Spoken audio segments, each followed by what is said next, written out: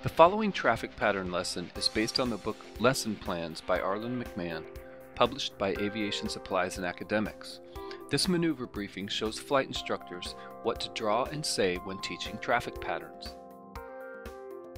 The traffic pattern is a standardized rectangle around the runway that provides an orderly flow of traffic for aircraft arriving, departing, and operating in the vicinity of an airport. At the same time, the traffic pattern provides a flow of cockpit tasks that a pilot must complete in preparation for takeoff and/or landing. In this lesson, you will learn the correct procedures to arrive at, depart from, or operate around both towered and non-towered airports. We will also take a look at the parts that make up the traffic pattern, as well as the tasks a pilot needs to complete in the process, and proper procedures for performing the maneuver. The traffic pattern will require you to plan ahead so that all of the cockpit tasks are completed in an orderly, unrushed flow. Here we have a typical rectangular traffic pattern. The pattern leg names are as follows: downwind, base, final, and crosswind. The downwind leg runs parallel to and approximately 1/2 to 1 mile away from the runway.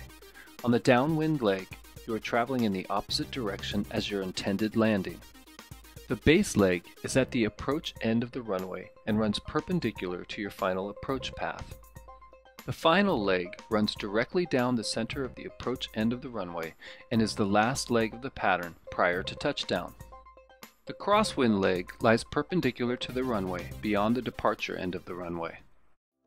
The Airport Facility Directory is a primary resource for information related to specific airport operations. In it, you can find information regarding special procedures that might exist, including noise abatement, non-standard or right-hand traffic patterns, or obstacle clearance. Something else of importance you can find in the AFD is traffic pattern altitude. The FAA recommends airplanes use a 1,000 foot above ground level altitude for traffic pattern operations. However, due to unique airport environments, there may be exceptions or specific traffic pattern altitudes designated for your destination airport. It is important to use the proper traffic pattern altitude to ensure safety and conformity in the airport environment. Communication information such as ATIS, AWOS, ASOS, ATC, and CTAF frequencies can also be found in the AFD, along with tower operating hours, providing you with means of obtaining the latest information about the airport and who you need to communicate with during arrival and landing at your destination. The active runway will be the one most aligned with the wind. At tower-controlled airports, you will be told which is the active runway. At non-towered airports, you will determine this based on wind conditions and current traffic flows. Turns in the traffic pattern will be to the left unless specified otherwise in the AFD. The traffic pattern requires a high level of awareness and good planning.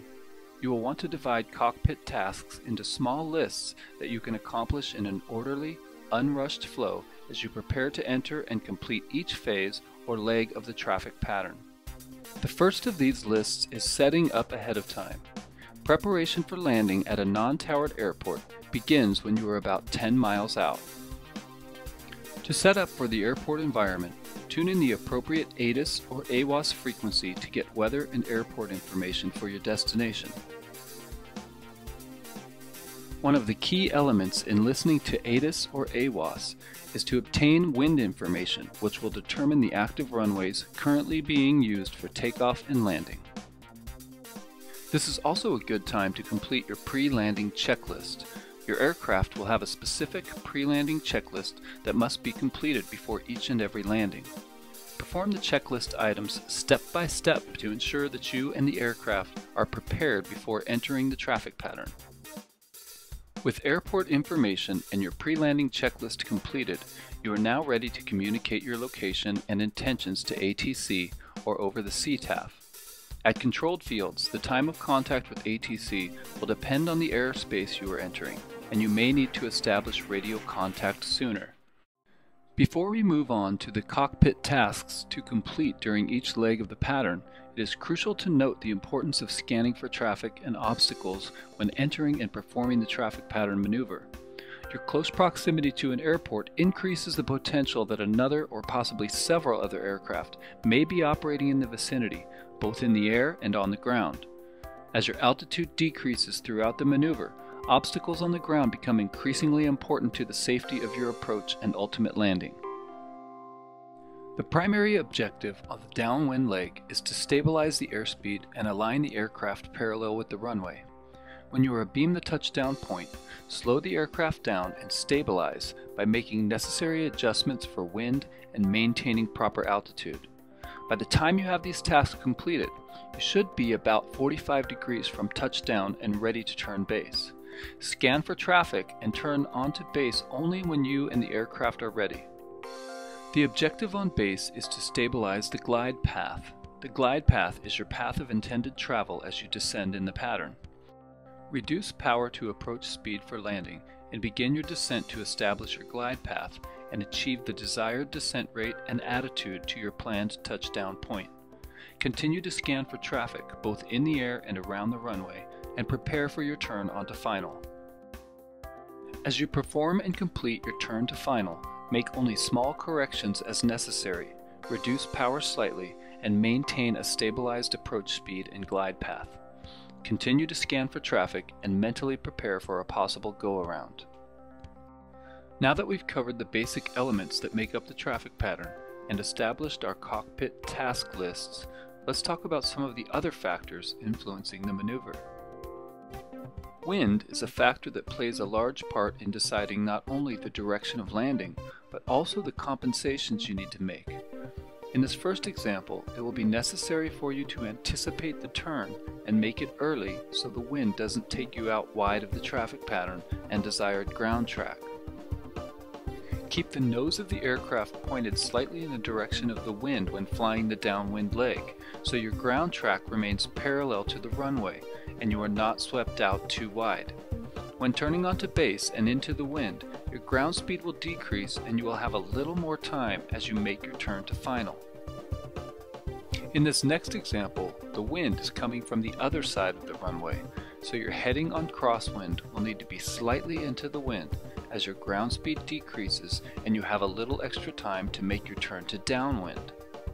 After turning downwind, maintain a slight nose right attitude so that you are not swept back across the runway and you are able to maintain ground track parallel to the runway.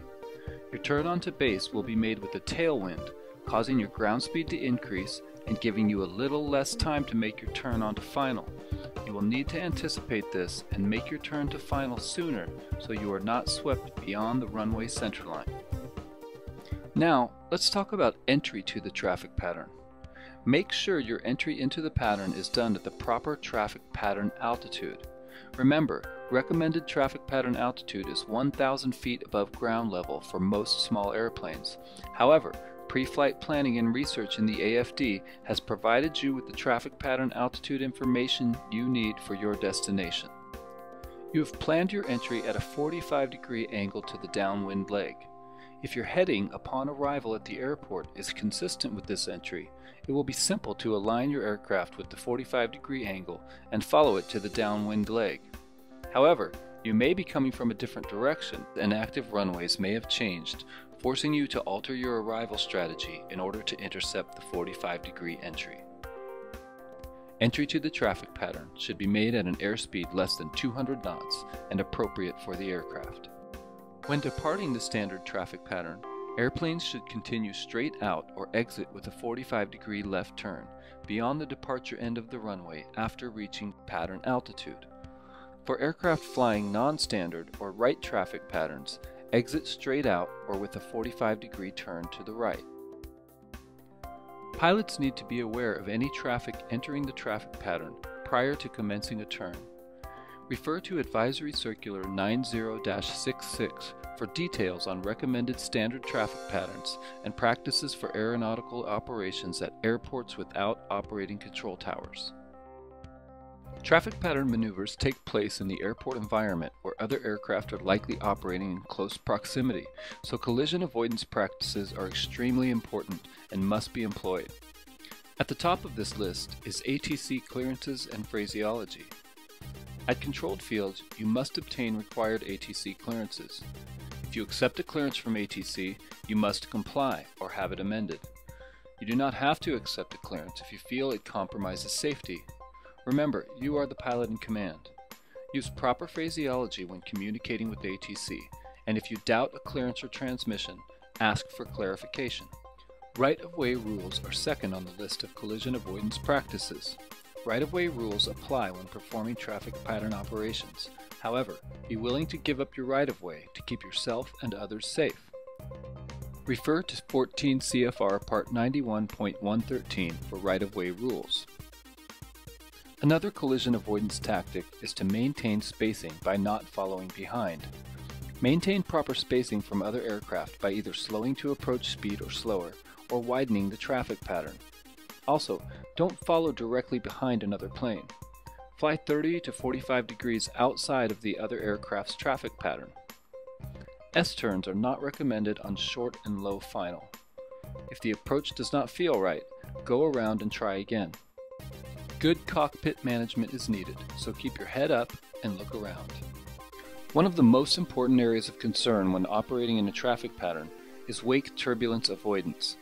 Best practices for avoiding wake turbulence on takeoff are as follows. Moments ago, the large plane in this picture landed here. When taking off after a larger plane has landed, be sure to plan your rotation point beyond the point of the previous landing in order to avoid wake turbulence on takeoff.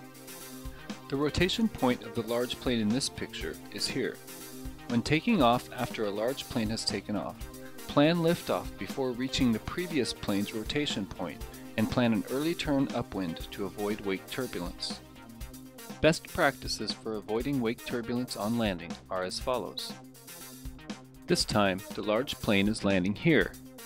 To avoid wake turbulence when landing after, stay high and maintain an approach path above that of the previous plane, touching down beyond its touchdown point. This plane's rotation point is here. When landing on a runway where a plane has just taken off, plan to land before the previous plane's rotation point. Now that we have covered the key elements of the traffic pattern, let's look at what you will be doing in your flight lesson. You will take off from a towered airport in Class Charlie airspace, fly to a Class Golf non-towered airport, enter the traffic pattern and land before returning to your original point of departure. When you are 10 miles from the pilot-controlled non-towered airport, do the following. Listen to AWOS and determine the active runway. Announce your intentions on the appropriate CTAF and listen for other pilots in the vicinity. Observe other aircraft already in the pattern and conform to the traffic pattern in use. Plan your entry at a 45-degree ground track angle to the downwind leg, abeam the midpoint of the landing runway. When you are 10 miles out from entering controlled airspace at the airport with the control tower, do the following. Listen to ATIS. Announce your position and intentions to approach control or the tower. ATC will likely direct you to a 45-degree entry to the downwind leg, abeam the midpoint of the landing runway. While you may be anticipating this, be sure to listen as the tower may have other instructions for you. Keep your head up and eyes out and continue to scan for traffic. About 5 miles from the runway, complete the first pre-landing checklist. Once you have begun entry to the traffic pattern, performance of the maneuver at both the towered and non-towered airport is essentially the same. Arrive at the appropriate traffic pattern altitude a minimum of 2 miles from the airport. Maintain a safe altitude while in the pattern, considering the possibility of an engine failure. Slow to appropriate approach speed for your aircraft, unless conditions dictate otherwise, or until abeam the point of intended landing. Correct for wind drift to maintain the pattern using about 1/2 mile to 1 mile distance from the runway along downwind, base, and final legs. Stay alert and keep eyes and ears open for traffic before turning on each leg. Be aware of wake turbulence and wind shear factors that may come into play and complete your pattern to landing. Use this handy checklist to prepare for your flight. Fill in the blanks with information appropriate to your aircraft and route of flight, and get it signed off by your instructor. Read through your checklist a few times and mentally go through the motions before your flight lesson begins. Any questions?